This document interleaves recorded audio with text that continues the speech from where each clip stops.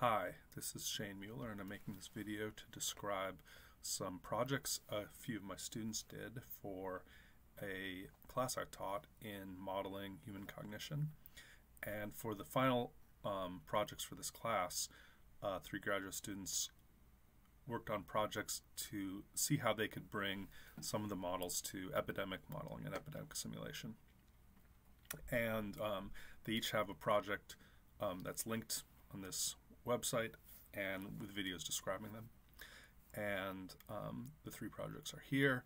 I'm going to be talking about the base model that they're all based on and introducing you to the topic a little bit.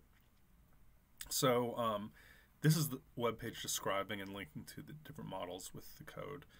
And if you want to view on GitHub, you get to this page. If you're not familiar with GitHub, the easiest way to download this is to hit clone or download. This will make a zip file that downloads this for you, and then you can open these things up in RStudio or R, which is where the modeling platform they were created for. So the basic notion is that we wanted to create agent-based models to model the epidemic, rather than what are currently being used, which are differential equation models mostly, that may not be able to explore all the same things you can explore with an agent-based model. And so, for example, you can explore the form of different networks. So here's a network of different connections and how the disease spreads. And here's one with a different kind of connection, which is another student model, which models work and school and geography and family networks separately. And we also have one that describes has the model representing a geographic model in the shape of the layout of Michigan. So we can see how the agents are spread mostly in southeast Michigan, and we're up here, and we want to know if this can help us understand disease spread in different types of networks like this. So assuming that you download this, and you can download the RMD file, and it will open it up in RStudio. So we're going to be looking through the one created by Epidemic Model Base, which is just a simple model. I'll be talking through it, but not in RStudio. If you want to run this, it should run without any other files, but you need a few libraries that it uses. Here's a set of the libraries, and if you run this for the first time, it might ask you to install these. Otherwise, you can go to packages and try to install each of these packages in order to get it to run. Once done, I've created a web page under this option here, and I'm just going to be showing you the web page. For this particular file, it took a few minutes to generate this web page, but for large simulations, it's going to take a long time. It might take 5 minutes to run the simulation if it gets large enough. So just recognize that the simulation is actually simulating agents interacting over time, and the larger the model you have, the longer it's going to take. So this is just describing the basic model, and the basic model has 2 parts. It has the agent and how it progresses through the disease, and then it has the social part of how agents interact with one another.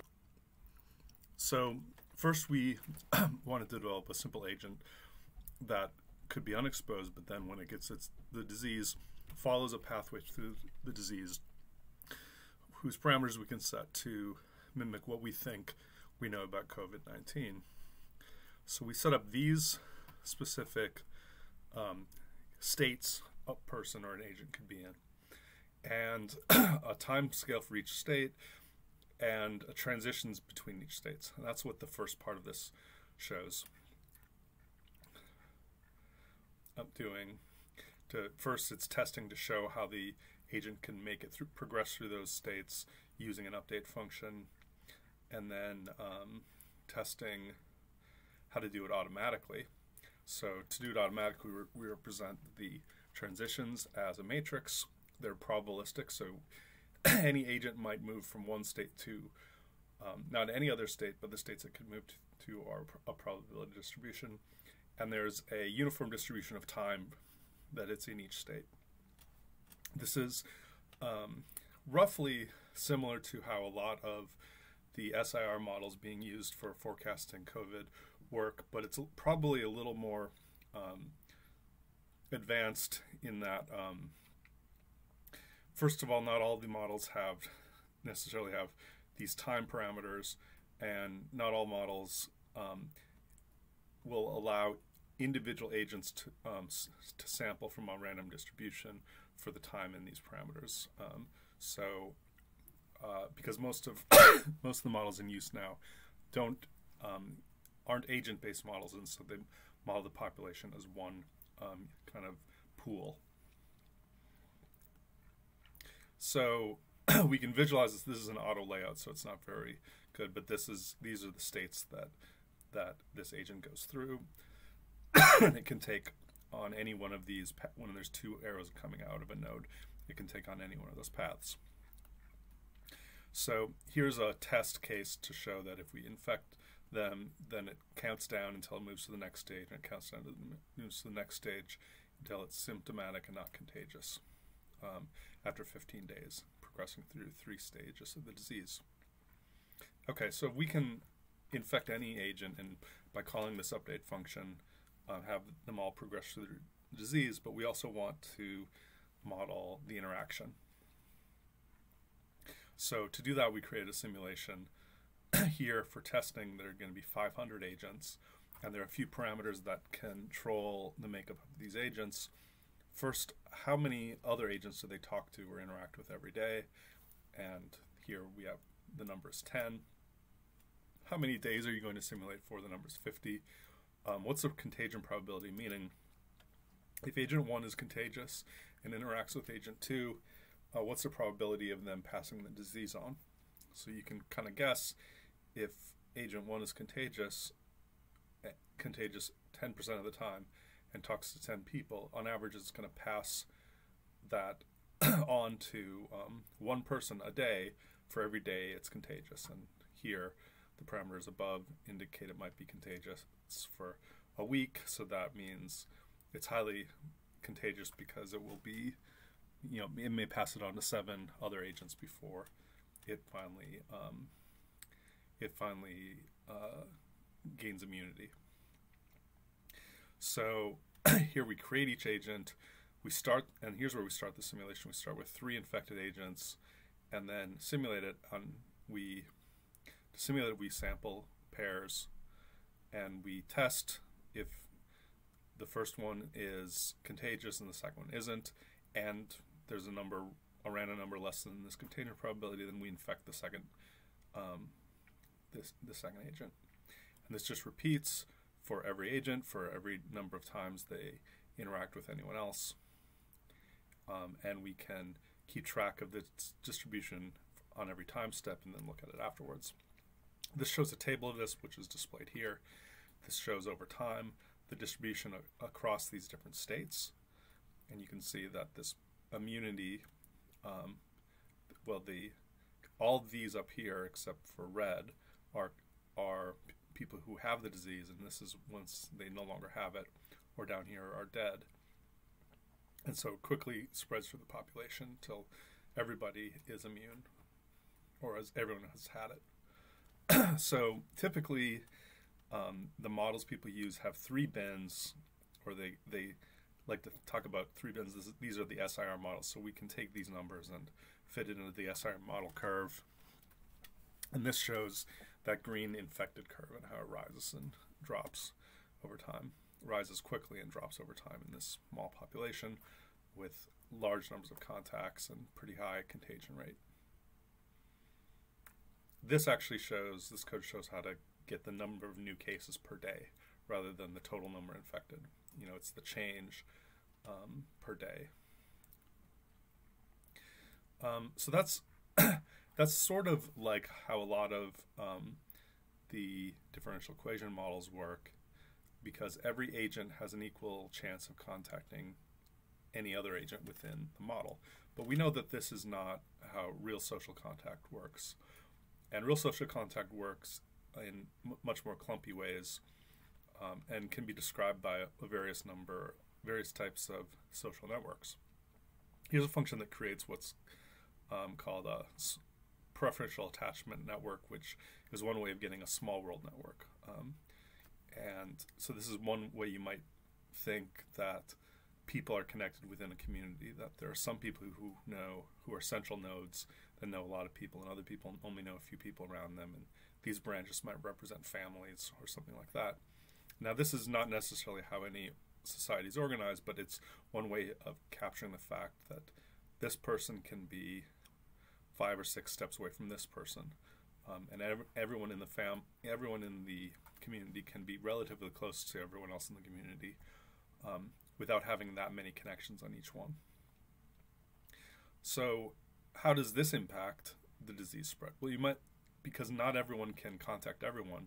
If the disease starts over here, it has to spread through here before it can reach the rest. So it might change the timeline of how disease spreads through the network. So we create this network and then have each agent living at a node of the network, and it can only contact the people who it's attached to. But otherwise, we're going to do exactly the same simulation as before with the same parameters. And here the only other parameter is this sample from network. So 98% of the time it's going to pick, an agent will talk to someone within its own network. And then 2% of the time it might jump and maybe run into someone at the gas station from over here, or at the grocery store from over here. So that can be turned off if you want it just to be the network, but it sort of overlays a random network that happens 2% of the time onto this network. So mostly the simulation is the same, other than how we sample who interacts with who. And here's a visualization of that simulation, and you can see, I think it starts with a handful of cases, and then they spread mostly to neighbors within each branch. And then you can watch, like, this branch here doesn't get it early, and so, but then it eventually reaches them. And this branch here is lucky enough never to have interacted with this person, and they never get it. They're only attached to this person, but probably this person is too busy interacting with everyone else because they're such a central node that they never actually reach these pockets. So you can look at these same graphs now, and here we see, we'll compare them in a moment, but the shape of this curve is different. Even though we have the same number of interactions, the same contagion, it's just that the social network is different. So we can also maybe do a better job of representing how behavior might change in response to communication, or even just in response to the disease state. So here's a simulation that explores what happens if we have these two states that you are infected but you don't know it. You have no symptoms and you're infected and you do know it. And what if people stop interacting with others when they once they have symptoms? And this is pretty realistic even before COVID, that if you got the flu, you stayed at home and stopped going to work, or a lot of people did. So here we're just going to change this rule here for interaction to say that people in state 3 don't interact. And so we're going to look at how the disease is spread only by latent carriers. We could add other branches here and add what's the probability, or what's the number of people you contact when you have the disease, and we can model those separately. But here, just for a simple comparison, once you have symptoms, you no longer interact. So here's what the progression looks like over time. And again, we see a rise and a fall, and that's, again, going to be a little different. we can look at all three of these models together. And here's the model where everyone contacts everyone. And here's the model where you only contact within the social network. And you see how this curve has gotten a lot longer. And here, where even with knowledge and people stop interacting when they have the disease, you see it slow down a little bit, but overall it still progresses till almost everyone has it. Okay, so the last thing this base model does is allows to model what I'll call policy changes. So in the previous versions, these parameters were fixed over time, but here we're just going to make these input parameters a vector that has that could have a different value on any time. So this could help model what happens if we have a quarantine. And so the num interaction parameter is 10, but from day 10, after day 10, it goes to 3 per day, and then it goes back up to 10 after day 25. So we have a dip between day 10 and 25, maybe a 2-week period where we have quarantine, to see how that impacts things. There's still some interaction, but it doesn't get completely cut off. And then maybe we could explore what if we extended this a week or 2 weeks. Other than that, the model is very similar, and this is probably the model to play with if you want to explore anything. Here's the progression of the disease over time, and you can see that there's this first rise, and then this is where the quarantine happens, and it actually flattens out. New people are not getting it, or it's flattening, which means new people are getting it as quickly as people are getting cured of it, and so maybe very few people are getting it. It drops, but then at day 25, when it comes back on, we see a little rise again. So that's an overview of this basic model, and 3 students in my class have done projects on versions of these, one looking at demographic networks, one looking at geographic networks, and one looking at how the model could accommodate vacationers or travelers, because most of these models assume a fixed population and what happens when people come in from outside. So look into these. There should be videos describing each of these available as well. So thank you.